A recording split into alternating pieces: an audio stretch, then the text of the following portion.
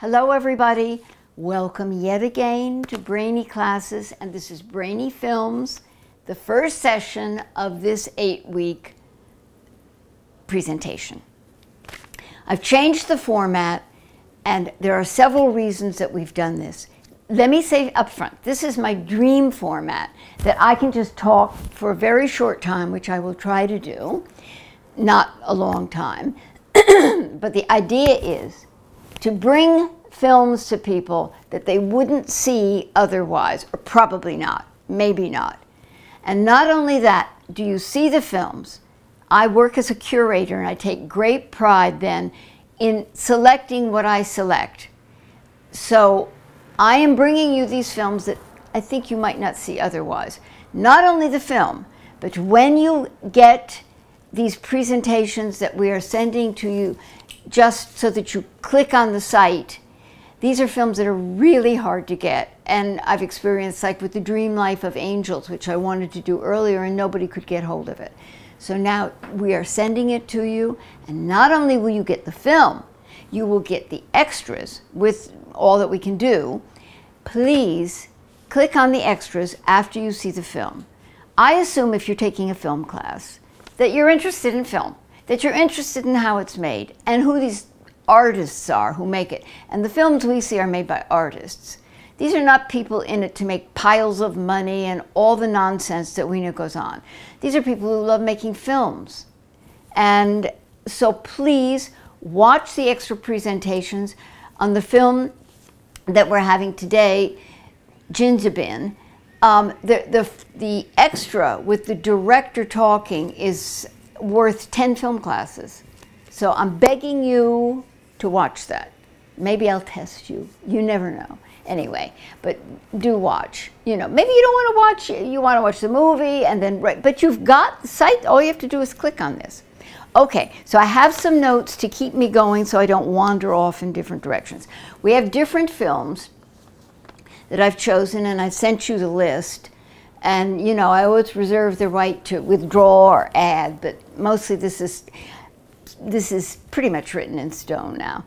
I just want to mention one thing, or one or two of the films. Petulia, 1968, if any of you remember 1968. The movie was sensational. The movie was not a commercial success. I've read so much about it and I researched all this, and so many people said, what in the hell is this movie about? I saw the movie. I never doubted what it was about. I thought it was extremely clear. So when we see Petulia, of course, you'll get my talking about it. But then you'll hear the director talking about it. And especially you'll hear the producer talking about it, what he saw in the film. These are important films. That film capsulizes 1968 so beautifully that it's like a piece of history. Dream Life of Angels is another one that's very hard to get. Heartbreaking. That was at the very beginning of the breakdown of the guest laborer situation in Europe, which evolved into the migrant situation. So they are pieces of history, and they're so well done. Let me see if there's anything. Oh, the only other one I want to mention in today, because of course I'll be talking again, La Cérémonie, which is Claude Chabrol. Many people, this is like a classic. This is one of the great of the genre of, you could say horror films, but you don't know it's a horror film till the end, and it's not, they classify it as that, only because there's some gruesomeness involved. However, a film like this, I mean the cast, I can't go on too long, but following that, please watch Claude Chabrol talk. So I'm emphasizing that, you know, this is more than just the movie that I'm presenting. I'm trying to move along here. Okay. We can go now to Jindabyne.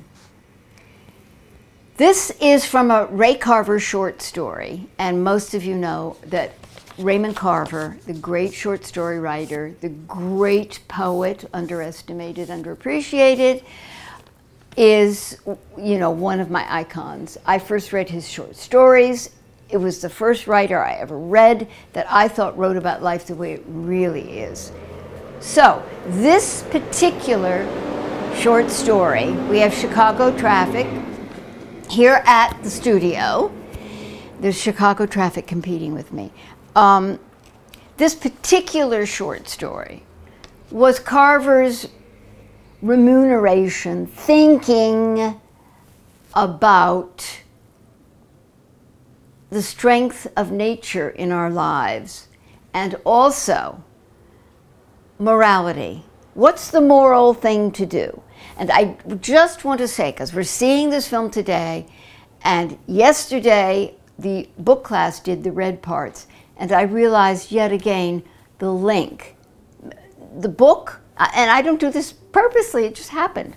The book and this film questions, to me, something I have often thought about, and anybody who has had small children and had their husband go away for a long time, or you will hear from the wives of military men serving abroad, will tell you that the flow of life is so strong, especially when you have children, but for everybody. The flow of your life is so strong. There's so much you have to do. There's so many things that demand your attention, that grief, respect, mourning can take on some very questioning positions in your life. For instance, in the book, The Red Parts, that is exactly what the book is examining. The person is dead, and as they say in this film, one of the lines, well, she's dead. She doesn't know anything. So it takes on this question, and I think about it often. Do you just push forward and go on? How much time do you spend mourning? What is grief? The church gives very, very strict guidelines, and that's why religion has held up so long. But now a lot of us are drifting out of that. I never even drifted in, but many people are drifting out. And there's no set way to react to things. So think about that when you're seeing the movie. I, watching the movie, was horrified when I saw their reaction, but question it further. Anyway, so this was originally, you may recognize the plot line from Shortcuts, the movie that was so successful, made from many of Ray Carver's short stories, and this was one of them. Now, enter Ray Lawrence. Oh, same name. He's the director of the great, great, great Lantana, which we have seen several times in this class, and see it again. It is just a fantastic film. So he directed that before this, and then came to this and said, look, we will take this story from Raymond Carver, transfer it to Australia, rewrite it a little, bring in the theme of indigenous people, which is extremely timely and important in Australia. So they changed the story a little bit, but the same guidelines. What is morality? The strength of nature pushing us all along in life. It's all the same themes.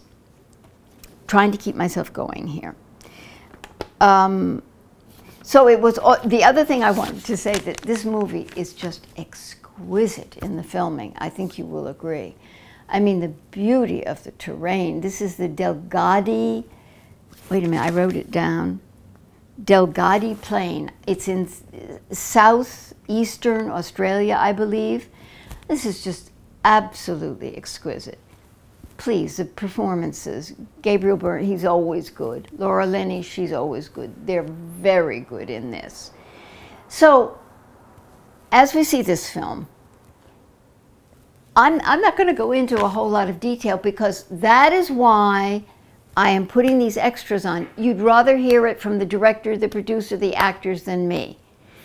Okay, so join me for the film, and next week we'll have another one. And I hope you like this new format.